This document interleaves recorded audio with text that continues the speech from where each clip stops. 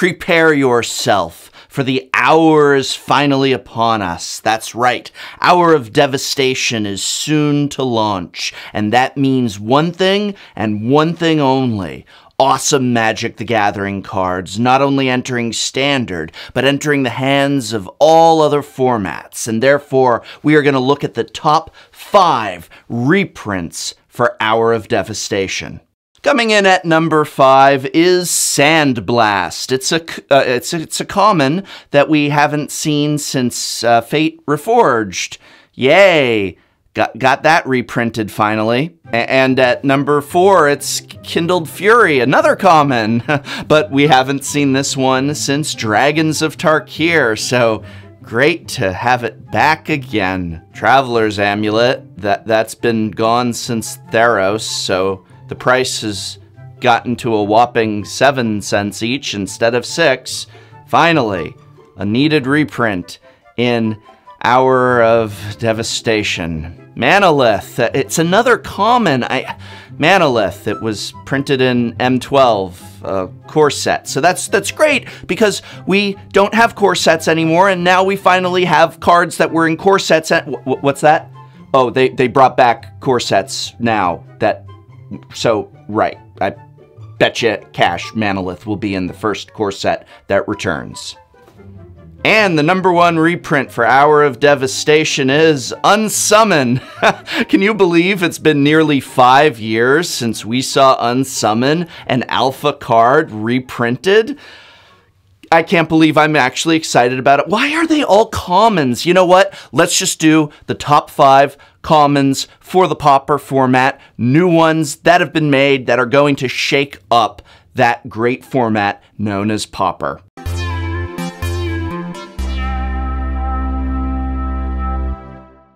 Presented here are the top 5 common cards from Hour of Devastation that are likely to see play and shape the format of Pauper. And if you are interested in Pauper, be sure to check out our Pauper, the Pauper subreddit that has got an awesome community of people that will help you get started in and discussing the best budget format in Magic the Gathering. Coming in at number 5, our list will go on, but will this card go on in Pauper? I think so, and that card is Life Goes On. Life Goes On is a mere 1 green mana for an instant that reads, you gain 4 life. If a creature died this turn, gain 8. Wow, 8 life instead. I almost debated making this an honorable mention, but the pickings for Pauper are a little slim anyway, and I think Life Goes On offers green decks just enough to ensure it will see play, if only as a sideboard staple. Now the saying goes that you don't win the game by gaining life, but 8 sure gives a headache to any burn opponents, or of course just aggro-heavy decks sitting opposite you. The real comparison here is to Feed the Clan, where for a little bit more mana you gain 1 more life, unless of course you have Ferocious in play, in which case you'll gain 10 instead of 8. It's a number cruncher that only time will tell on. Do we want 1 less mana for 4 life instead of 5? Is the Morbid trigger going to be better or worse than Ferocious? As far as I'm concerned, I think this card is going to go on and live in the sideboard, while Feed the Clan ends up starving in the bulk bin. Coming in at number 4 is a lesson. Unfortunately, it is a tragic lesson, and oh my god, look at that art! Kefnet, is he okay? No? Oh my goodness, he's sleeping. Shh, shh. Tragic Lesson is 2 and 1 blue mana for an instant that reads, draw 2 cards. Then, discard a card unless you return a land you control to its owner's hand. The first card of comparison here is Gush, a solid Pauper staple. Are we going to replace Gush with Tragic Lesson is the question. Well, Gush requires you to only return islands, whereas the Tragic Lesson is one that allows us to return any land, including utility lands. Bajuka Bog springs to mind, although situationally gain lands or maybe a Radiant Fountain could be a nice bump as well. I have this lower on our list because while I think it will see some play, it is likely not going to be more than a one of in very specific deck decks, possibly getting into those that are not on mono blue and avoid Gush for lack of basic islands. Nonetheless, Tragic Lesson is far from a tragic addition to our Pauper options. Coming in at number 3 is a card that rewards anyone in Grixis colors that have stayed faithful despite their being in white,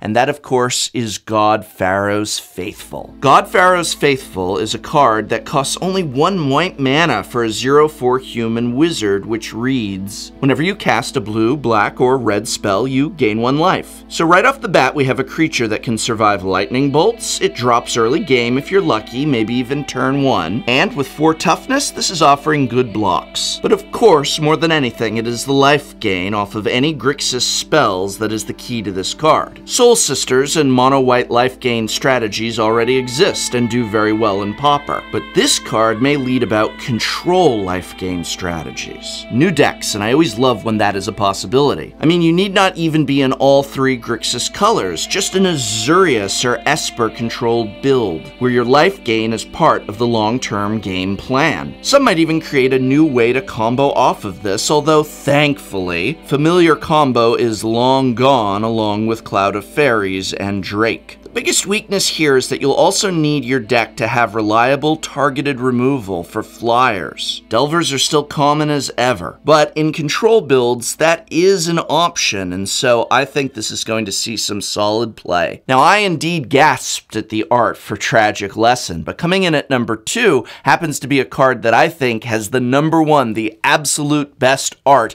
in the entire set, not just commons, but of all cards, and that, of course, is the Striped Riverwinder. Looking like something out of Borderlands or a comic book, Striped Riverwinder is 6 and a blue for a 5/5 hexproof with cycling for 1 blue. This card is going to make a huge impact in Pauper, because this is a threat that is next to impossible to remove. Dies to removal? No, not really. Your only hope here is for Edict effects, but that's really a dubious challenge if ever I saw one. Best of all is the built-in strategy cycling for 1 blue brings with it. Never mind pitching this if it's a dead card in your hand. No! Pitch it on turn 1 for the cycling, and then turn 2, exhume it. A 5/5 hexproof turn 2 is going to be the bane of your enemies. And I think there's some other strategies open here, such as cycling this, using something like Pulse of Marasa and a Simic build. Although again, I gotta repeat, you're not going to win many games just by gaining life.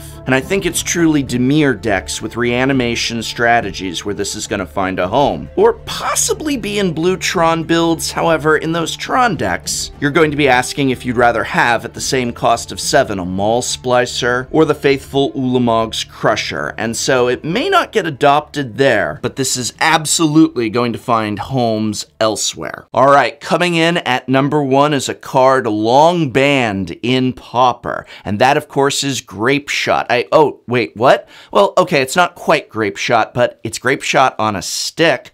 Firebrand Archer. Firebrand Archer is a 2/1 human archer for 1 and a red that reads, whenever you cast a non-creature spell, Firebrand Archer does 1 damage to each opponent. The first card that seems to come to a lot of people's minds is actually Thermo Alchemist, which taps to ping opponents for 1 and then untaps for instant or sorcery spells. There's some differences here, as Alchemist is a 0/3 wall, so the debate is whether you want to add to Alchemist strategies with the Archer, or possibly to replace it entirely. Do you want to be able to swing in for 2 with the Archer, or instead have a defender at 3 toughness like you do with Thermo Alchemist? That's the question. And while I think that is a fair debate and likely weighted more towards Archer over Alchemist, what appeals to me more about this card is how it is essentially a Grape Shot on a stick. Storm builds rejoice over this edition. Its only weakness is that, like most things on a stick, it needs to resolve and stick, pun intended, to the field before storming can go off. Nonetheless, this is a card that screams Pauper power, and the absolute number 1 card for which the format is likely going to have an impact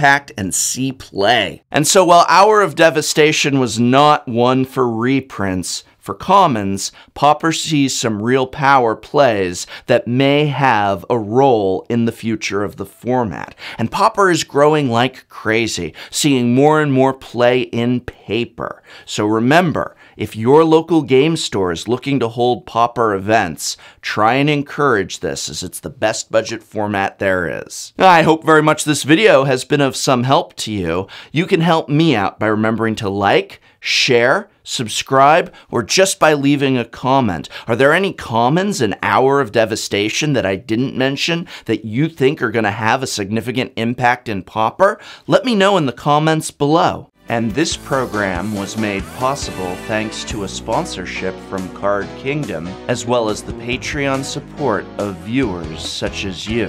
So thank you.